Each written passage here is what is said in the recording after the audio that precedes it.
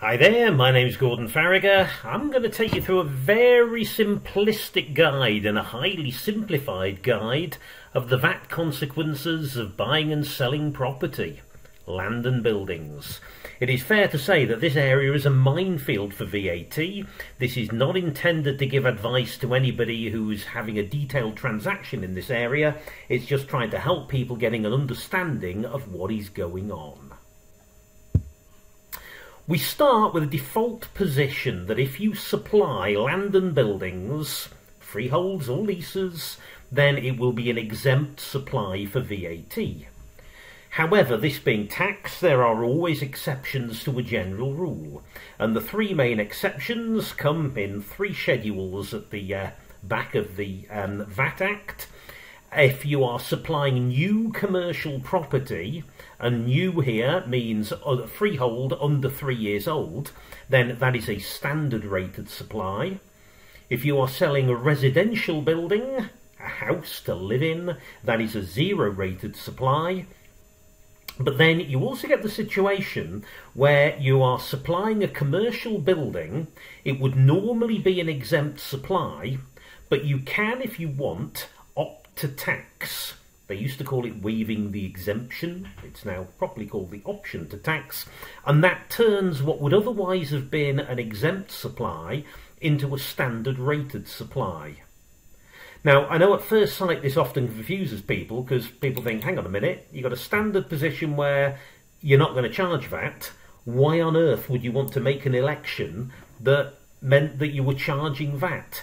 But in fact, in practice, people normally will make this election, and I'll try and explain why. With a little example. We have our VAT registered trader, X Limited, buying a new office block for 2 million quid. Now, they're buying the freehold, it's a new commercial building, so that means that it's a standard rated supply, so they will actually pay 2.4 million, of which 400,000 is VAT. So the big question, and this is the question that drives everything in VAT on land and buildings, can X Limited recover the £400,000 of input VAT? And the answer is, as it often is in tax, is it depends. It depends on a couple of things. Firstly, it depends on what they're going to do with the building. Are they going to use it in their trade, or are they going to rent it out? That will be the second option that will eventually appear on my slide.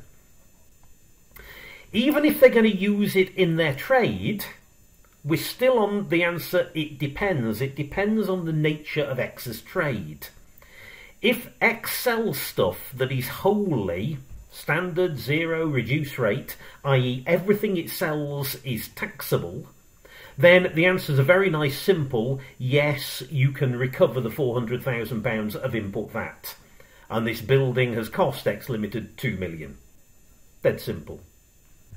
If, on the other hand, X is an exempt supplier, like maybe it's an insurance company, well, it won't be VAT registered if that's all it does. And the answer then is no, can't recover any of it. The building has actually cost 2.4 million. You could, though, have a situation where X is a partially exempt supplier, and, well, the answer then is you can recover some of the input VAT. Depends on what proportion of the building is going to be used for taxable supplies and what proportion for exempt supplies. That gets you into a little complication called the capital goods scheme, which I'm going to cover on a separate recording. The other possibility about X buying the building, maybe it was never intending to use it itself, maybe it was intending to rent it out. You then got to ask, well, what type of supply is that? Well, usually, if you rent out a commercial building, it's an exempt supply. Now, you can possibly see the problem that comes up now. If you rent it out as an exempt supply, the input VAT is leading to an exempt supply and is therefore wholly irrecoverable.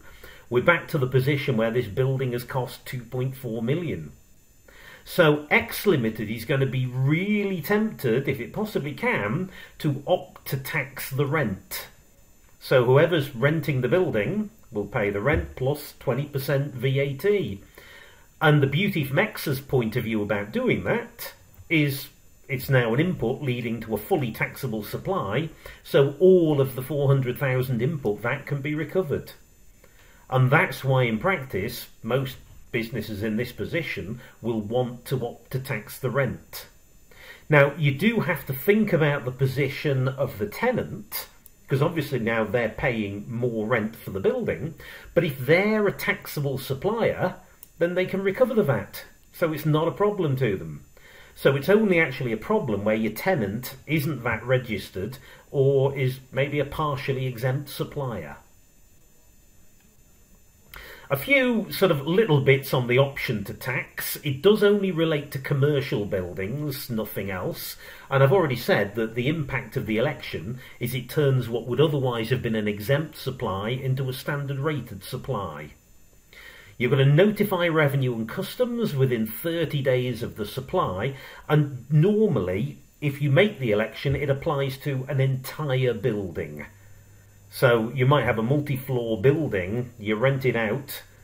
As soon as you decide you're going to charge VAT on one of the floor's rentals, then it applies to the whole building, and you are then stuck with it. That now means that all supplies you make from or of this building supplies of the building will now all be standard rated.